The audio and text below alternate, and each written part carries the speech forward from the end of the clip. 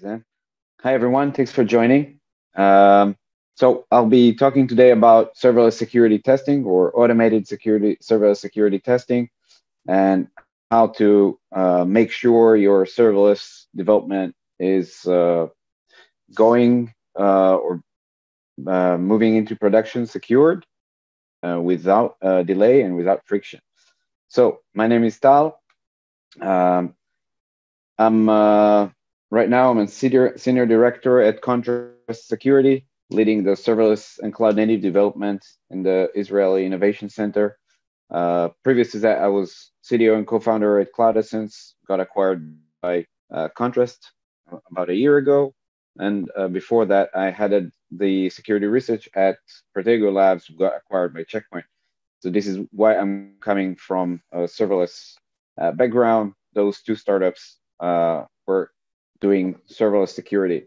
So before it was serverless runtime protection, and then I decided to take it shift left and bring it into the development lifecycle. That's it. You can reach me at any of these social media channels. So Forrester says that by the end of the year, 25% of all developers will use serverless regularly. That means that 1 of 4, I hope that for you, the audience, you're already starting or using serverless. I think it's amazing. It really lets you focus on what matters. Okay, so the cloud native transformation in general is something that already started. We've been hearing about cloud native containers, serverless in the past couple of years. A few companies that are leading or pioneering this, like iRobot and Skyscanner. But even if we're moving back to the bigger or heavier companies like AT&T, MasterCard, Coca-Cola, etc., they already decided to move and started the transformation into cloud native, even though that right now they're probably working in a hybrid solution while having the legacy application as a monolith. They start developing new applications or new versions of the application in cloud native. So we're going to see everyone or most of the companies moving towards the fully cloud native environment. This is according to almost every prediction. But what is cloud native development or serverless development, to that matter? So it's different in several ways. The first one is the architecture. The architecture is different. It's less of a synchronous monolith application with one big flow. It's an event-driven architecture who takes multiple dozens and thousands and even 10,000 of different resources and just connects them with some configuration and some flows that creates this big logic of application. But we'll talk later about what are the challenges when you're doing it. The cycles are different, less waterfall, more agile, super agile, hyper agile, whatever you want to call it. DevOps operation, DevSecOps, you probably heard of it. Short cycles, short experiments. You can push value into production on a daily basis, basically. The processes are as well different. They're most around automation. If you don't have automation, it's really hard to control your cloud development. So if you're traditionally you were looking at a server update where everyone is crossing finger for the new version coming up and their maintenance time, it's not like this anymore. Code is shipped. Code is shipped to production every day, every minute, without stopping, and it can coexist with the current versions at the same time. So you don't have to stop, test, maintenance. You're really just pushing more and more value into production. The decision makers are also changing a little bit. It's less about top down, not the engineering manager takes the decision to push something, but more responsibility is given to the developers themselves to push into production, to take decisions, to take responsibility. Even security in some cases is in the and the responsibility of the developer when pushing new code. Serverless architecture. This is a picture of a relatively small application, I would say. Some kind of a graph of flows and connections that we created. So if you look at it like this, you have to understand that each of those resources that you see on the screen is a single standalone component, completely standalone, and you have to take care of it by itself. So you have to take care of the access control, zero trust, or whatever, the authentication, the input validation, and all the security aspects on each of those components. Yes, sometimes you can say, okay, whatever comes from a trusted zone, maybe, or a trusted resource, I will take the risk. But you still have to understand where are your entry points, what are your perimeters. And as we will see during this talk, you'll see that it's a little bit different than what we were used to. So think about it. When we're approaching security teams that their organization talks about, develops on serverless, develop serverless applications, they don't really, they can tell you, we have 300 Lambda functions or around that numbers, a couple of APIs, 3 databases, etc. But they don't really understand what is connected to what. And this is not something that you can really see unless you have the entire context of the cloud and you're able to make the connections. So this is a good visibility of what serverless application looks like and what are the challenges are. Okay, so serverless is mostly an event-driven architecture. Again, less of a synchronous request response type of application. Yeah, there might be an API that expects request and response synchronously, but it's not what it's about. And what happens is that an event happens in the cloud, and the event can be a log, an IoT rule, a Dynamo, or a database entry change, a file upload to a bucket, or a file download or delete, or an API call.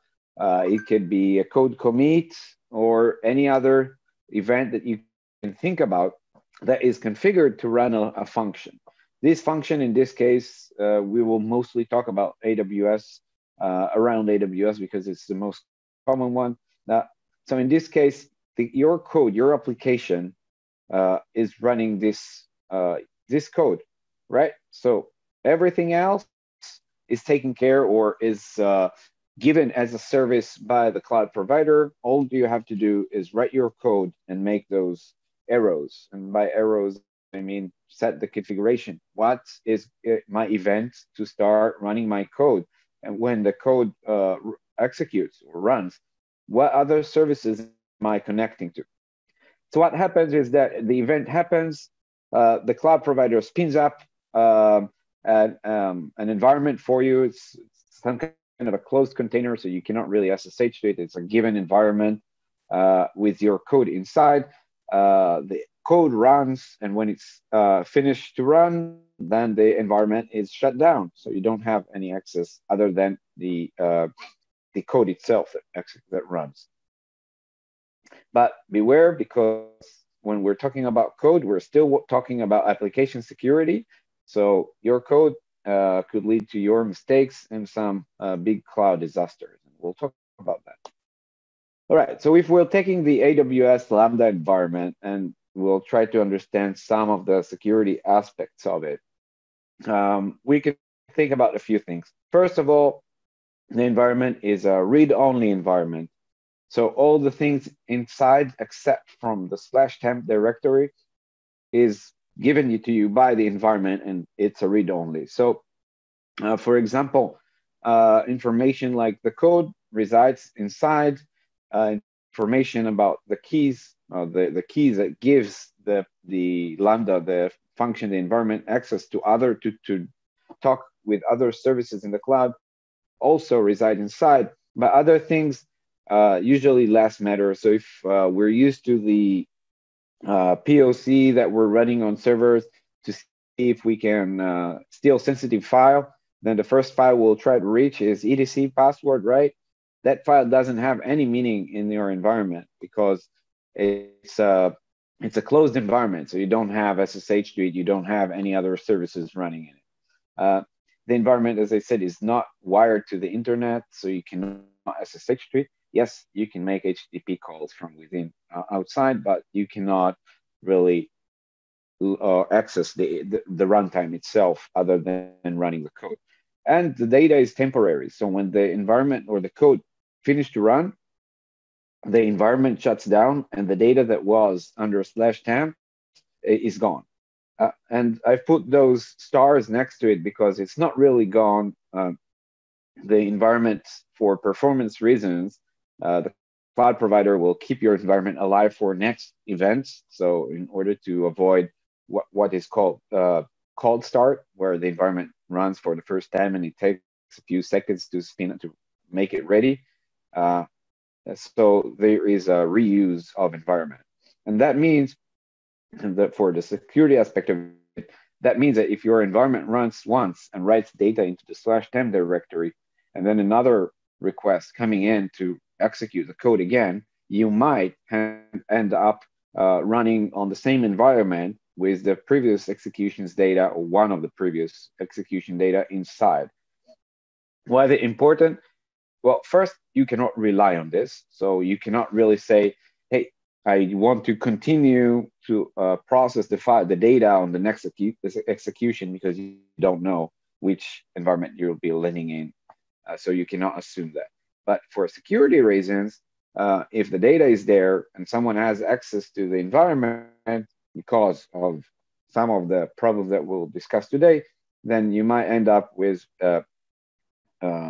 leakage of sensitive data. So you probably want to take care of that. Okay, so we talked about a little bit about serverless, but serverless security, is that a thing? So we can see a continuous increase. Yeah, this is quite old, but you can see a continuous increase of serverless computing trends on Google. This is Google Trends. And in the past 5 years, there is more and more discussion around serverless. It becomes more and more mainstream. As I said, a quarter of the developers should be using serverless by the end of the year. But where you search about serverless security, it seems like no one really think about it. I assume this is an extreme, but it says until July 2019, there was no more than maybe a 1 or 2 at the maximum searching serverless security. So I need to develop serverless applications right now. If I'm the developer, the first thing I would want to see, well, maybe not the first thing, but one of the first top 3 things I would search for in Google is, well, one was how to do that. And second, security. But we know that it's not the case with everyone. And as you can see, not enough people talk about it, or at least look for information about it. And I'm pretty sure this one is me throughout the entire time when I started working on that. Okay, maybe it's not a thing. Maybe serverless security is not a thing, and we can just apply traditional application or traditional AppSec to serverless. Would that work? Well, from experience, it would slightly work. Not really. I mean, not something that you can scale, not something that you can rely on when you developing serverless within your organization.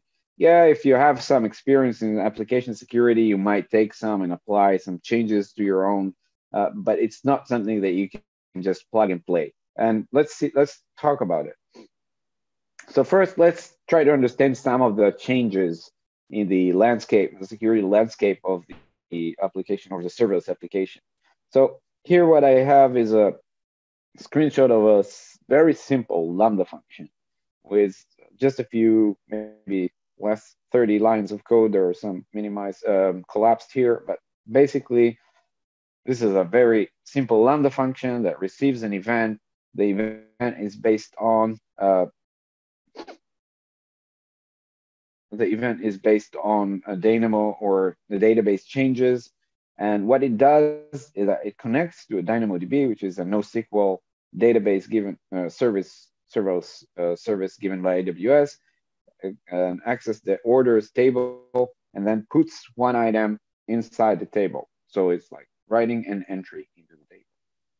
Then response. So maybe it's just an HTTP. Anyway, what is important here is that in order for this code to execute, to work, not for security, to work, that means the developer needs to configure the access control, or IAM, right? In identity and access management, for the function inside the cloud, the environment, inside the cloud ecosystem. That's by itself is a problem. Not in this specific case, this would be easy, just one API call. So probably API, SDK or API call, whatever you want to call it. But the problem is that in AWS, there are more than 7,000 different actions that you can choose from. I think that by now it's probably even closer to 10K. That means that the developer at the time of writing the code needs to understand what is the permission that it needs to give to each of the functions. Yes. So what happens usually, and this is from experience, is one of two things. Three things. One is the developer is security oriented. He's not developing mass serverless application. He has time and he's aware of security. Then he does security reviews or makes sure he understands what the function actually needs, and then tries to create maybe a trial and error until it works. The next thing that happens is that the developer goes to the documentation of this service. And the third thing is very common, is that the organizations say, we're developing a lot of AWS Lambda functions. We cannot really wait for each developer to investigate. So what we're going to do, and we cannot trust them for security. So what we're going to do is that we're going to create certain roles inside the cloud environment. Each has a certain purpose access level, and the developer will choose one of those, the best one, maybe, or the one that works would probably end up being that fits the function. So what happens, or what ends up being, is that the developer will probably use some kind of a stars and wildcards, which basically mean admin access. That means in this case, as you can see, the function has the DynamoDB star action permission. That means that the function itself can perform any action inside this service. That means creating databases, deleting databases, not talking about entries, reading, writing, modifying access entries from the database, and much more, changing permissions, changing backups, anything that you can think about. Not only that, it can also do that with a star here on any table that is configured inside the cloud. Configure or not configure, because they can actually create tables. So basically, this function is an admin of the DynamoDB service. What should have been done is that the developer should understand that put item is translates to, put item, which is the action. This is a Python code. This is the AWS transform or syntax for the permission for this action. And the table itself should be specific to the table, to the orders table, which in this case can be found in the environment variable. When doing those two things, giving those two permissions, setting those two permissions inside the function, we're really limiting the ability of the function inside the cloud, or the impact, or the blast radius. That means that even if the function is hacked in a broad sense of it, someone has access to the runtime. Someone can even change the code itself in runtime or execute arbitrary code. It can only create one entry at a time on this specific database. Not that it's not bad, but it's much better than having the entire service given to you as an admin. And this is easy when you're looking at 20 lines of code on one functions. But what happens when you have thousands or having tens or dozens a day, and I have a customer who claims to have 3 million functions. This cannot scale, of course. All right, so let's see a demo about why is it a problem. So I have a Slack channel here, and there is a chat bot in the background that works with a Lambda function behind it, and the Lambda function is vulnerable. It doesn't really matter. It just uses some kind of a CVE that is vulnerable to code execution. So this is a function, and it has the star access to the database, and the function has a CVE that it allows me or allows the attacker to run arbitrary code with those serialization, JSON serialization. So after investigating, I crafted this command who creates, so I can write arbitrary code to the function. So I can just create a new client and do a scan. Scan is the translation for reading the entire database. And I can give the permissions, the parameters of the DynamoDB table from the environment variable. I don't even need to know it. It's not really, it doesn't really matter here, but as you can see, I was able to extract the entire database into my Slack channel. Right, there is a vulnerability in the code. What I'm going to do now is I'm going to change the permission of this function. So I'm going to change it from a DynamoDB star to a DynamoDB put item, like we've seen in the code samples just a slide ago. Now I've saved the change, the configuration. As you can see, now it's just limited to put item. And now I'm going to run the same, execute the same attack as before, the same payload as before.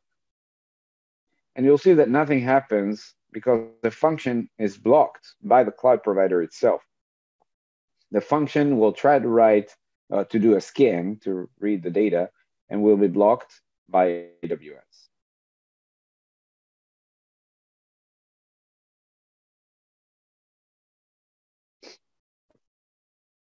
Okay. Another issue that we have in security is the loss of perimeter.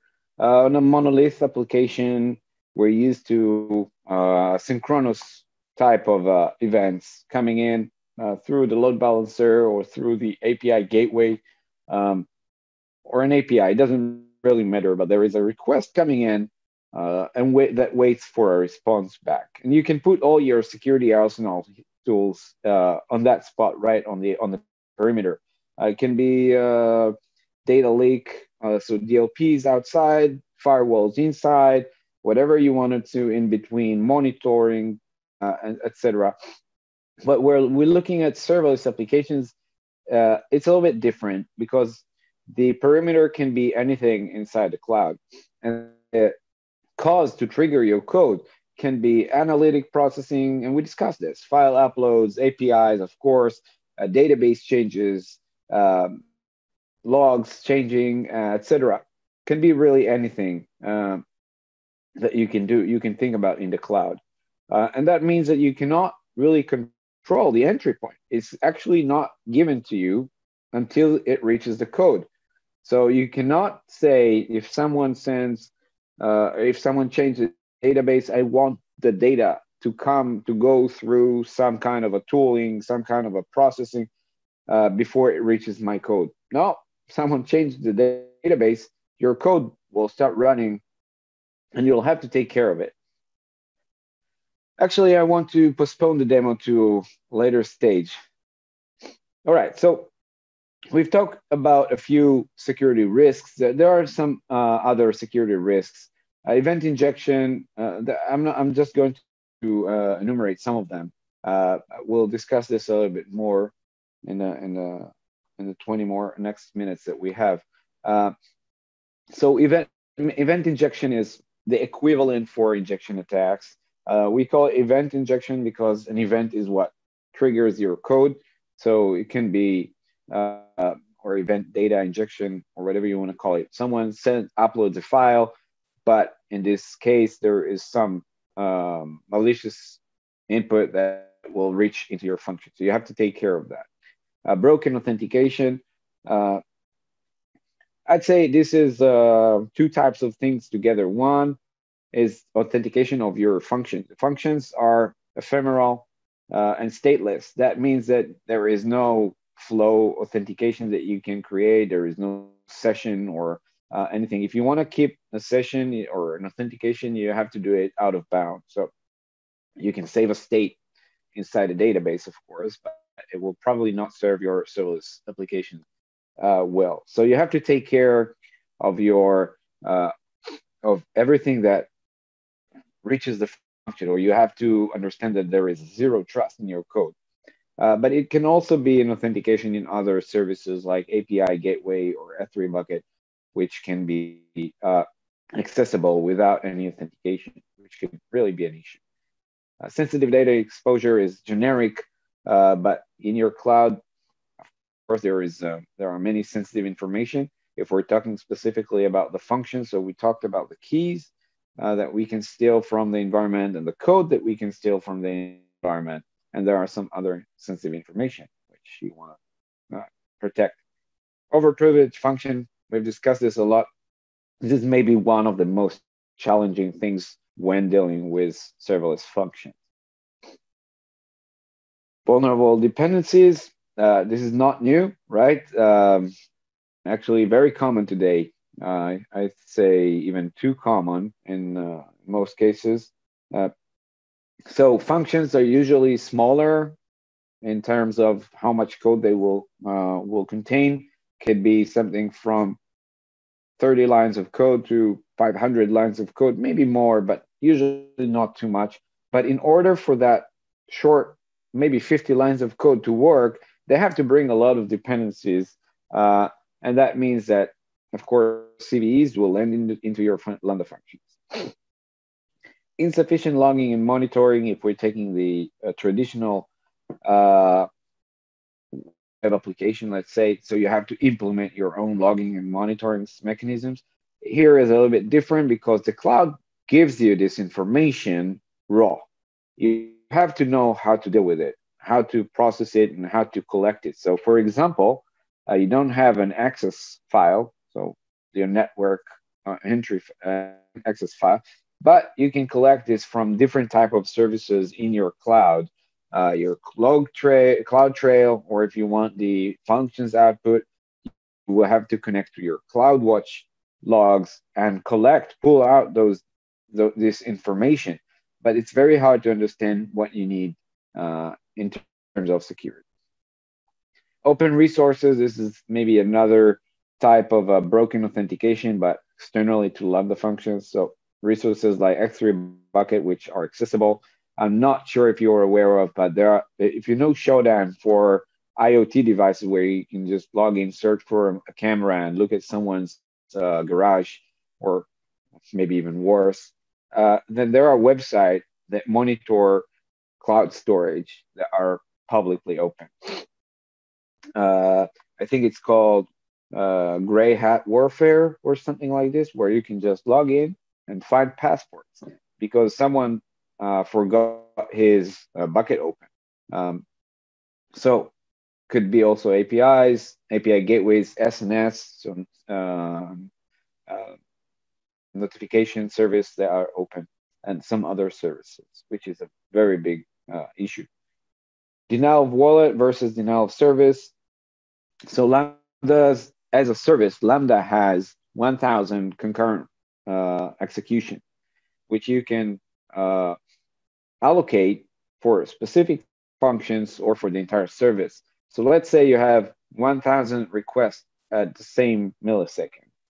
That means that your next request, if there is 1,001, will execute or will exceed the limit and will not receive the response that you're getting. So that could be a denial of service if someone really kind of a DDoSing you. On the other hand, if you're saying, yeah, let me not, instead of limiting the resources, let me have whatever, as many as possible, then you're actually paying for it. So you cannot, if someone actually just continuously triggering your functions, if it reaches your functions, somehow there is an API, but the API is unauthenticated or is publicly authenticated, so it's like a e-com or something where everyone can log in.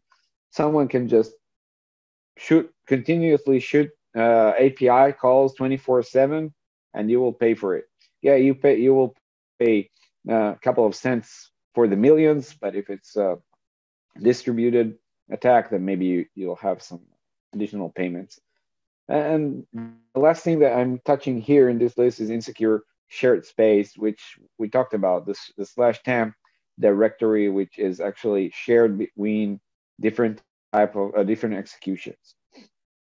Oh, right. And secret management, which you have to take care of, because if you want to put sensitive information in your function or in your code, then you're probably going to do it in by default or hard coded. I hope not, or in the environment variables. And you need to understand that there are risks and you might want to encrypt those. So, can security scale in serverless or traditional security? There are, let's try to understand. So there are a lot of services.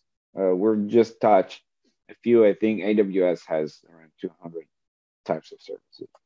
Uh, there are frequent developments. It's hard to understand what is connected to what unless you're the developer that wrote that specific connection. You're asking the security team? I don't think so. There are many developers with less AppSec. It was true before, but now there are uh, more frequent production, pushing into production. So the development cycles are faster, which makes it even harder for the security team to scale. Uh, and it's hard to understand what is important. Not every function is important. If you have 5,000 functions, you have to understand which ones are at risk, which ones are connected to an API, which is not private, and maybe is not in a VPC, and maybe it has lower authentication or is public facing.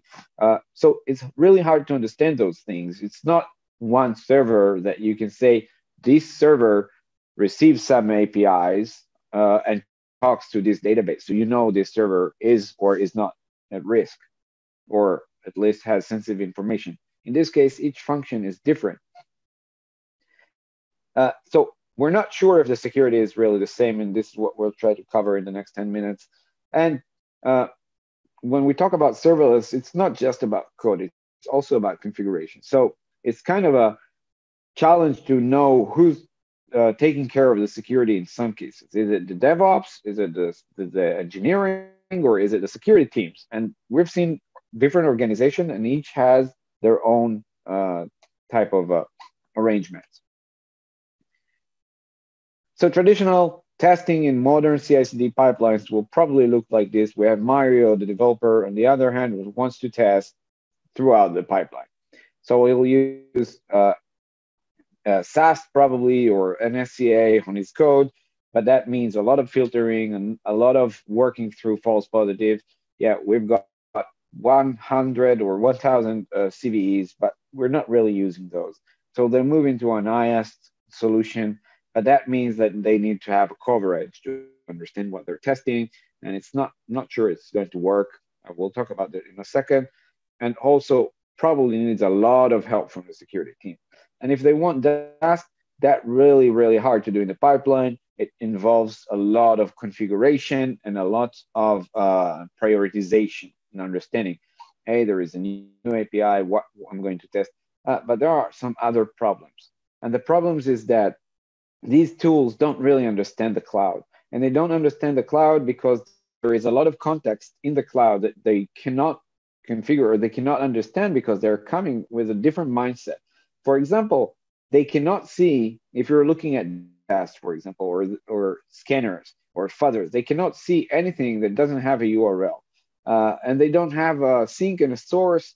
If it's a SaaS in many cases, all of these is really hard to scale. It makes it really, it actually blocks the developer. So what ends up happening is that developers usually not going to take or use those traditional tools into serverless. And if they do, they're going to do a lot of work to make it work a little. So let's see how security testing works on serverless application. This is a simple iRobot, uh, really just one service over their configuration with their system, the iRobot Roomba. This is taken from the Amazon website.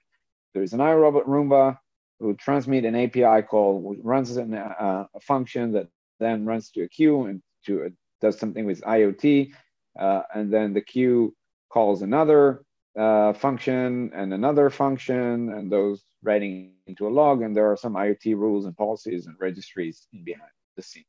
Uh, okay, let's see how that. So how I'm going to test this. So the first thing that comes to mind is maybe the easiest one. Let's say just let's do the check, right? We can run an SCA or email scanning if that applies. That covers maybe 10% of your application. Yeah, it might fix or identify problems that you imported from different libraries, but it's not your code. In many cases, it's not related to your services and your cloud configuration.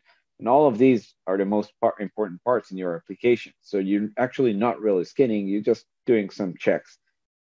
Most of the cloud providers themselves gives those solution as a default because it's really easy to do so. So the next thing that we're going to do, we're a shift left organization. So let's do infrastructure as code security, which is great. The problem is that, again, you have zero code coverage because infrastructure as code just looks at your configuration. It has limited visibility. It's dependent on the infrastructure that you're working on, if it's Terraform, serverless framework, Pulumi, or any other. It has zero logic or prioritization. It just knows lines, hard-coded lines, which are configured. So if it can find a bucket that was not configured, it will let you know, which is great, by the way. But it's, again, zero code coverage. So let's run an IAST, right? IAST is maybe to-date, modern. AppSec is maybe the most accurate and reliable security tool. But it has its own limitations. Even though it really allows DevOps and DevSecOps operation, serverless doesn't have servers to instrument, right? So you cannot take an agent and put it and just instrument it into your function. That means that you cannot really test or run IAST on your function. So let's do SAST, and I bet most of you do. The problem with SAST on security or serverless is that it sees each resource as a separate entity. And in many cases, that's not the case. Your code doesn't start and end in those 50 lines of code. You just started a chain reaction inside your cloud. There is a HTTP request, and this Roomba probably doesn't even want a response. Maybe, yeah, 200, okay, don't try again. But there is nothing that you can really understand here. Oh, sorry. From that. So you're looking at this, and then you're looking at those functions, but you don't really understand what your source and what your sink, because this is one application, and you cannot scan it as one application because there is some services in the middle that connects those flows, not by code. So the tools cannot understand those. So let's run a dust. Last resort. The problem is that if you don't have a URL, if you have a URL, there is nothing to test, right? You can give it an endpoint, or a URL through this API, and you will send request, and you will either get 200 OK, 403, or 500. But you don't know what's going on inside your application. If this goes into the queue, to the database, processed by another service, those are not coming back to the API. So really, all you can test is one API in this case. And I've seen it happening with, of course, more complex applications. But there is a solution because we're dealing with the cloud. We can actually do things differently. So what we suggest is something a little bit different, but you have to think about it in a different way.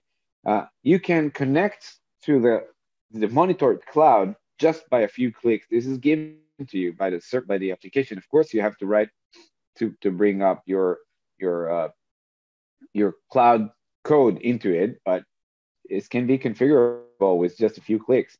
And then you can, or what you need to do is understand the context. So discover all the resources, all the functions, all the policies, the configuration, the services that within this cloud, and try to connect all the dots, find the attack surfaces, the flows, and then try to scan those specific issues. But the best thing is that you're inside the cloud, whether it's an API call or you're actually inside the cloud.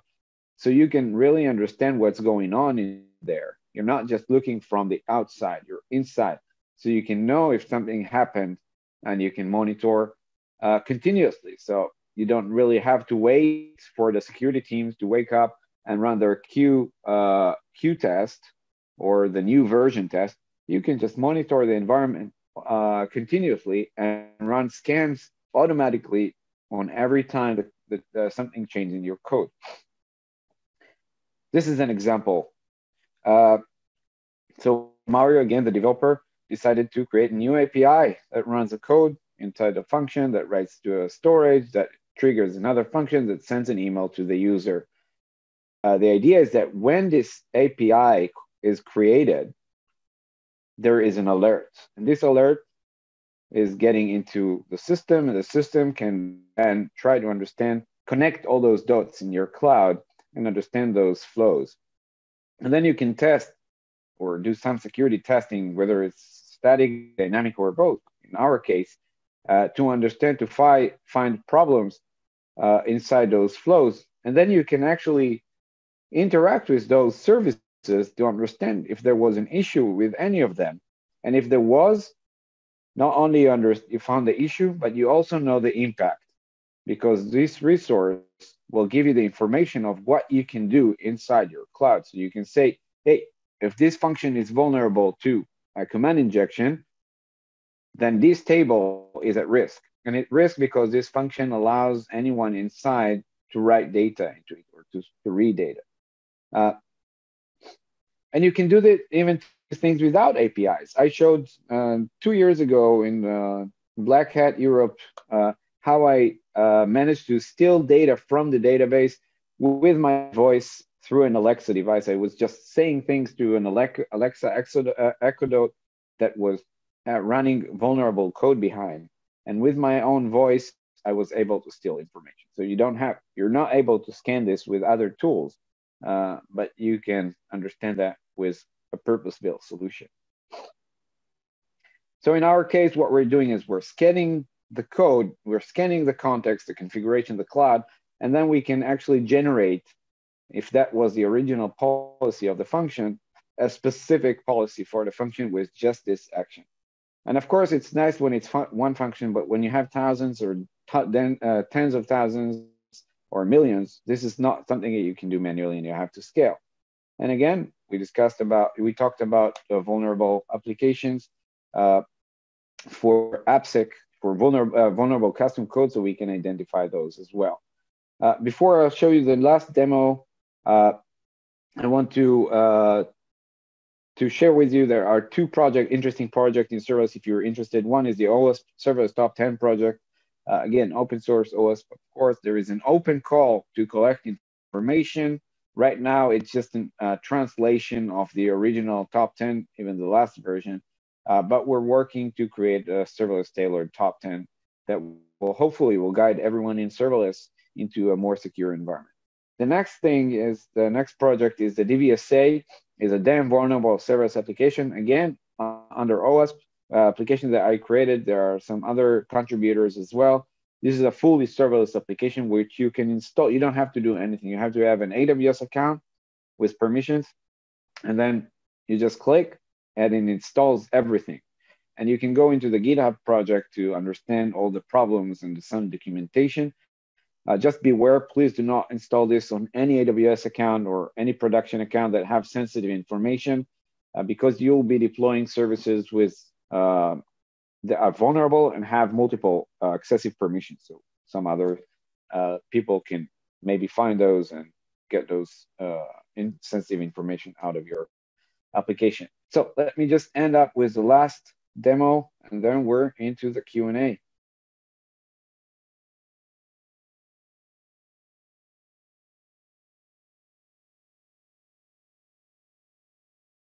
Oh, sorry. So there is a email service. So what I'm trying to show you here is that you can run vulnerable code or execute code with Lambda functions behind email service. So you don't really have to have an API per se here. So I've sent an email to a call for papers, and I got an email back saying that they received our submission, and that we'll get back an information. Now I'm going to attach a malware. So basically a PDF with some malware instead. So what I'm going to see now is that I got a response. The response said that the file was found malicious. And if I click on the review, I'll see the response from VirusTotal about my submission. All right, so it failed.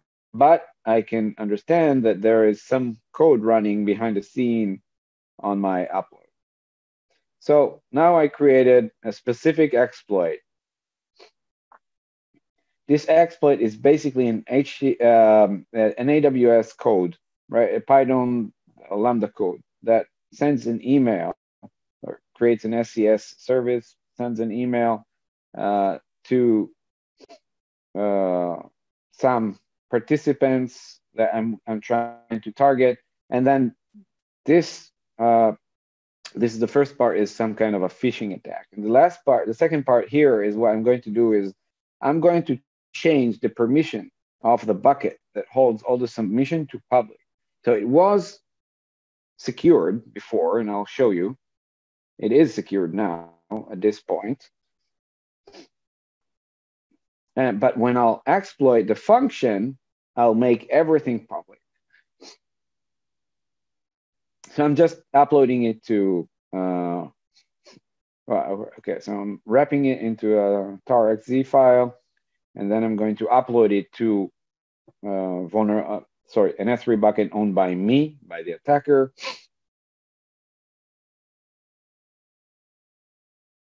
So then from the function, I can pull the code inside the function and execute it. So now I'm going to show you, I have an Ngrok service here with an HTTP tunnel, so I can get requests or information back to my computer. I created this payload inside the file name with a curl to my own host to download this tar file, and then unarchive it and then execute it. So this is the bucket. Sorry, this is a submission bucket where all the submissions are hosted, and you can see it's access denied. Now I'm going to do the same attack, send the same submission, only this time with a malicious file here. The malicious file name that I created. And then when I send it, there is a vulnerable lambda behind that will send me some information here to see that things are happening in the background. So phishing email sent and bucket hijack. So this is a phishing email that I created from the domain of the host, because it's coming from their service or AWS account. Congratulations, you've been selected, accepted. Click here, phishing site, to collect your reward. Okay, that was cute, but the most important thing is that, okay, thank you also. But the nicest thing is that now I change this bucket to a public bucket, and all the information inside is now open to the crowd. So this is an attack that takes advantage of a Lambda function that is running behind an SES service, the email service. That's it. Thank you for attending this talk. If there are questions, I'll be happy to answer.